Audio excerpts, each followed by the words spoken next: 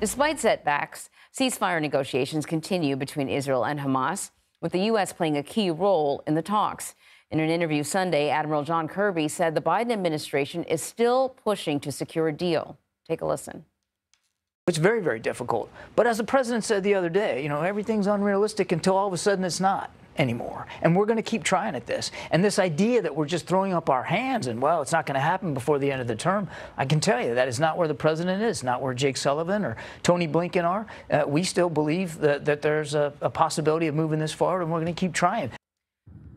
Well, these attempts at reaching a ceasefire come as Israel is simultaneously fighting an escalating war with Hezbollah in Lebanon. Yesterday was the deadliest day in that conflict, with more than 500 reported deaths in Lebanon following Israeli strikes.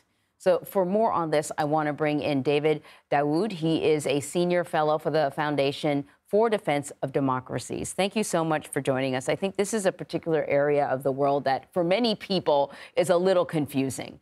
But let's start here. The U.S. has long been supportive of Israel as it has attempted to tackle, I guess, the various groups that have taken root in southern Lebanon. At times, that has resulted in the death of Americans. And I'm thinking about the 1983 bombings that resulted in the greatest loss of Marine Corps members in a single day since World War II. Give us kind of an overview. Sorry, you can interject, and I'll ask a question, then you clarify. How has U.S. foreign policy strategies evolved over the last 41 years in this region? Thank you for having me on. Well, I would say that the intervention in the 1980s was actually meant to help disengage the Lebanese from themselves. Let's not forget that Lebanon was at the time engaged in a massive, bloody civil war that had been raging since 1975. And our forces were there to disengage the different sides. The Israelis had themselves intervened in the Lebanese civil war at the behest of warlord Bashir Gemayel, getting themselves entangled. Our forces also got entangled, leading to the death of U.S. personnel and U.S. servicemen. Like you mentioned, we have the Marine barracks bombing coming up. U.S. policy in the region over the past 41 years has changed considerably since that time. We've gone through periods of optimism when we thought that certain Lebanese figures, namely Rafik Hariri in the aftermath of the Civil War, or the March 14th movement that arose in the wake of his assassination in 2005, could bring some change to the country. The latest manifestation of perhaps this glimmer of hope came with the October 2019 protests that erupted in Lebanon, calling for systemic change rather in the country. We didn't quite intervene. We took a much more cautious approach at that time, I think, because of the disappointment we'd experienced with Lebanese figures promising us the sky and being unable to deliver, going back to Gemayel himself in the 1980s.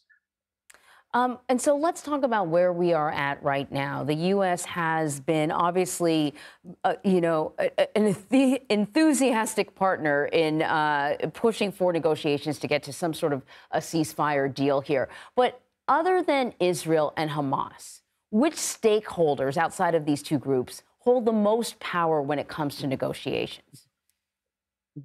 Well, Hezbollah is a major actor. They've been a major actor in this conflict since they entered on October 8th. And Hezbollah is not alone in this. They're acting on behalf of the broader resistance axis, this regional Iranian-led coalition of militias and groups that share an anti-American orientation, an alignment with Iran's overall politics and objectives.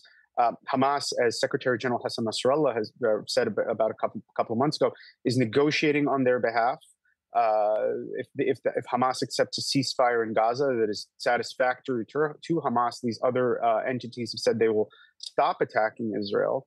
But that doesn't necessarily resolve the problem, because all that halt in fighting would do would create a situation where it's a situation of quiet that restores the status quo ante, but does not actually solve the problem. It would create a deceptive quiet on Israel's borders. I feel like we are really just scratching the surface, and this is a conversation we could have for an hour. Hopefully we'll have you back at another time. Daoud, thank you very much.